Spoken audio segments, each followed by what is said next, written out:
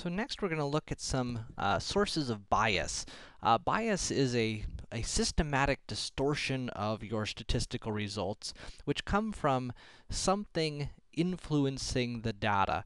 Now, one version of this we've sort of already talked about, and that would be what's called sampling bias. And sampling bias is what you get when your sample is not actually representative of your population. And then the data that you collect from your sample can't really be trusted, and it's distorted because it is not representing the population that you're actually trying to talk about. Let's look at some other cases. So, consider a recent study which found that chewing gum may help raise math grades in teenagers. This study was conducted by the Wrigley Science Institute, a branch of the Wrigley Chewing Gum Company. What potential source of bias should we be concerned about here? And you're probably jumping on the fact right away that this is saying gum is good from a study done by a gum company. This is called a, or our concern here is a self-interest study.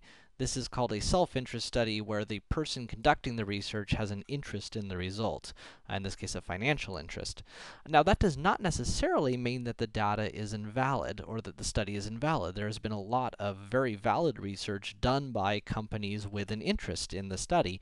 Certainly all pharmaceutical research is done by a self-interested party.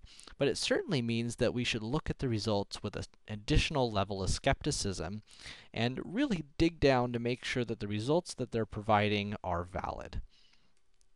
So suppose we have a survey that asks people, when was the last time you visited the doctor?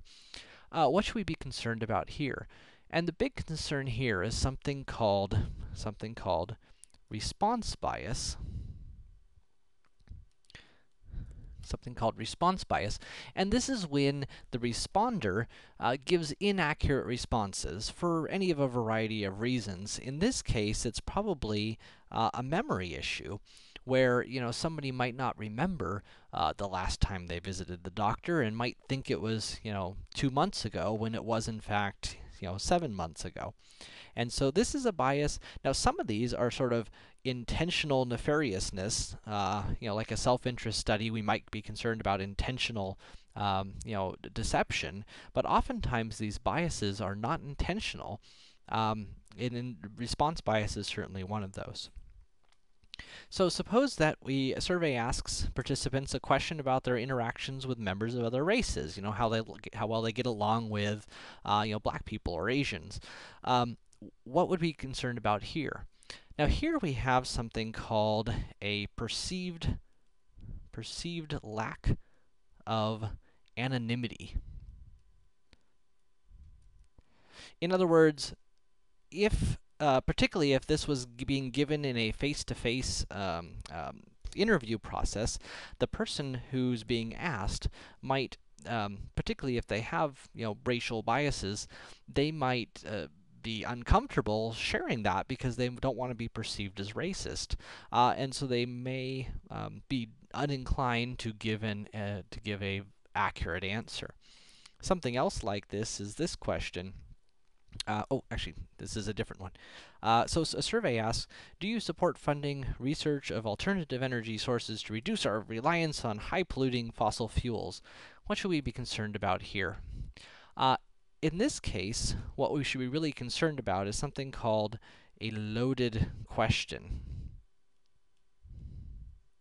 A loaded question is a question that, or sometimes called a leading question, is a question whose wording sort of suggests an answer. In this case, this use of the term high-polluting fossil fuels is like, this is bad.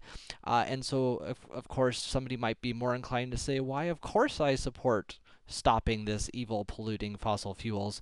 Whereas if the question was worded in a different way, they might be less inclined to answer yes. Like if they said, do you think we should spend money on producing alternative energy sources, which is going to drive up the cost of your gasoline? Then they might say no.